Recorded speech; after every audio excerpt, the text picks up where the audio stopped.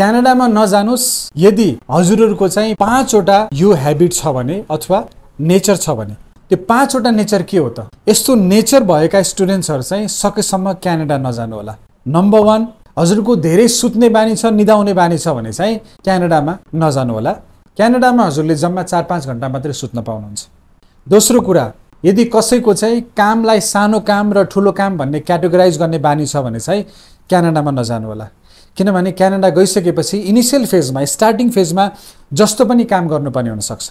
तेस्रो habit, dependent बन्ने बानी छ भने चाहिँ क्यानाडामा नजानु होला। भन्नाले चाहिँ मेरो यो काम हो, दिदीले गरिहाल्नुहुन्छ, मेरो दाइले गरिदिइहाल्नु, मेरो बाबाले गरिरहनु भएको छ यो काम, मैले गर्नु परेन, अथवा मेरो किचनमा त दिदी हुनुहुन्छ, उहाँले हेल्प गर्नुहुन्छ, मैले केही गर्नु पर्दैन। अरूको डिपेन्डेन्ट हुने बानी छ भने चाहिँ, ह्याबिट छ भने, नेचर छ भने चाहिँ क्यानाडामा नजानुस्।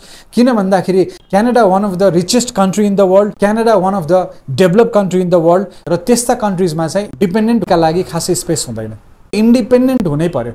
र फोर्थ ह्याबिट भनेको चाहिँ काम गर्न अल्छी लाग्छ भने। यदि काम गर्न अल्छी लाग्छ भने चाहिँ क्यानाडामा नजानुस्। किन भन्दाखेरि क्यानाडामा सबै काम हजुरले आफै गर्नुपर्ने हुन्छ। पढ्न जानु पर्यो आफै, असाइनमेन्ट्स गर्नु पर्यो आफै, फेरि काममा पनि जानु पर्यो, सबै काम आफूले गर्नुपर्ने हुन्छ। सो काम गर्नको लागि अल्छी गर्ने बानी छ भने चाहिँ क्यानाडामा नजानु होला। अब एउटा सिरियस पोइन्टको कुरा गर्छु म। 5औं पोइन्ट, सिरियस पोइन्ट, यदि कसैलाई चाहिँ चिसोदेखि एकदमै एलर्जी छ भने चाहिँ, अब सानोतिनो एलर्जीले त समस्या हुँदैन, अब मेडिसिन्सहरु टन्नै पाइन्छ, समस्या भएन।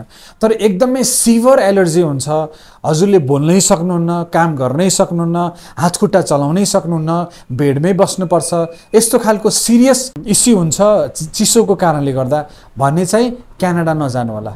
अन्यथा क्यानाडा हजुरको लागि त one of the best place to study and live in the world.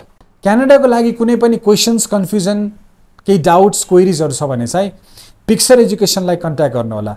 सक्नुहुन्छ भने हामीसँग फेस टु फेस काउन्सिलिङ गर्नु होला। Face to face counselling is the most important and effective way to get all your answers.